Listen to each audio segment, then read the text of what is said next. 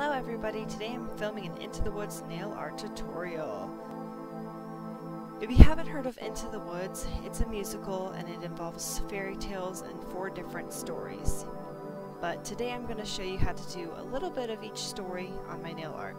Now on these nails I've already prepped them a little bit with a deep blue color by Julep, and this is one of my favorite colors. It's just a really pretty deep blue. And that is the background color for all of my nails. Then on the bottom I have a green color, and this is going to be the grassy knoll for all of my nails, so that it looks like the forest is resting on something instead of just floating in the middle of the air.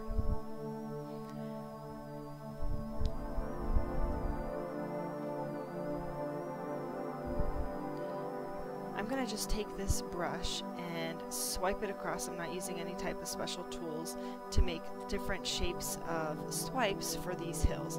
Now, it's really easy to do that and you don't need any type of skill at all. And I'm just making sure I do a couple of layers on each nail so that they're opaque and you can't see them through the blue.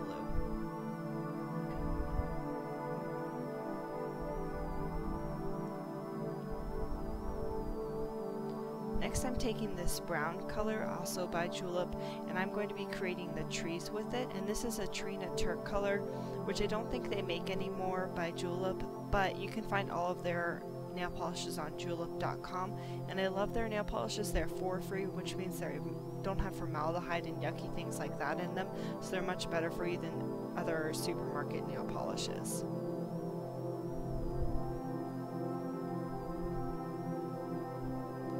It's really easy to make these trees. I'm just swiping down with just a minimal amount of nail polish on this paintbrush, and I start with kind of a Y at the top and then work my way down, adding branches as I see fit.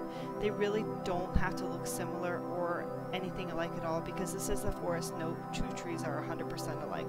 So I'm just adding a few branches here and there to make it look a little bit more realistic, and trying to keep in mind my spacing as I go into later trees for the different objects I'm going to be adding for each character later on. So I'm going to do a Jack and the Beanstalk, Little Red Riding Hood, Cinderella, and a Rapunzel nail to represent each of the main 4 stories from Into the Woods.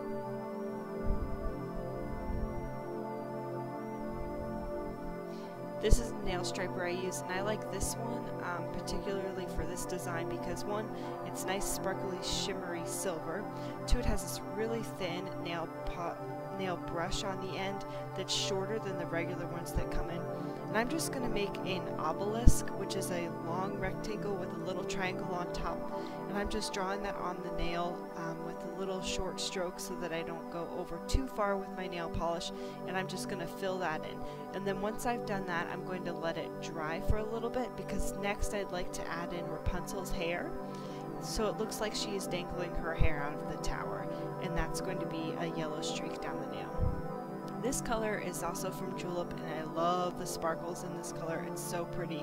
I'm just going to make a big dot on here, and that's going to be the carriage for Cinderella's carriage as she goes to the ball. Then I'm going to take this nail dotting tool. I got this off Amazon for less than $1 for a set of 6, and I'm going to go on the bigger end of the 2 and just make 2 more dots, so it looks like an upside down Mickey head if it's facing me, and then 1 more dot on the top just to add a little bit of decoration to it. Next I'm going to take this red to make Little Red Riding Hood's cape, and it's just going to be 1 big dot here towards the top with a little bit of a line coming down, because I don't really want to do a face or anything like that. She's just going to be peeking out behind the tree. So 1 big dot here, fill it in a little bit, and then it'll be 1 line straight down next to the tree. And you do want to get it as close to the tree as possible so that it looks like she is kind of behind the tree. And that's it. These are really simple designs to do. There's not much involved, so you can easily do this at home. Next I'm taking this yellow color, which is awfully thick, but I want it that way to cover up the silver and the green. And I'm just drawing a kind of squiggly line down to look like Rapunzel's hair. Then I'm taking this white, and this is a nail art, and I get these at the dollar store, and this is a very long striper in comparison to the silver, which you'll see here in just a second. And I'm going to write out on my thumbnail "Into the Wood" for the movie title on my thumb. So it's going to get fast forward here in a second so you can see that, because it does take me quite some time. A trick when you're doing lettering is to do blocky letters when you're starting, and then also to do O's.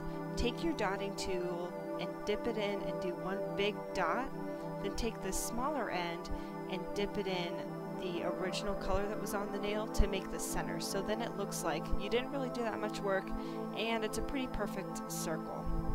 So that's what I'm doing here to make those O's look a little bit better, because I hand drew it the first time and that wasn't as easy.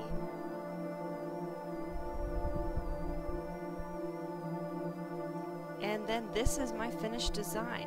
So I have Rapunzel's hair here, I've got Cinderella's carriage, I've got Little Red Riding Hood, and I have Into the Woods on my thumb.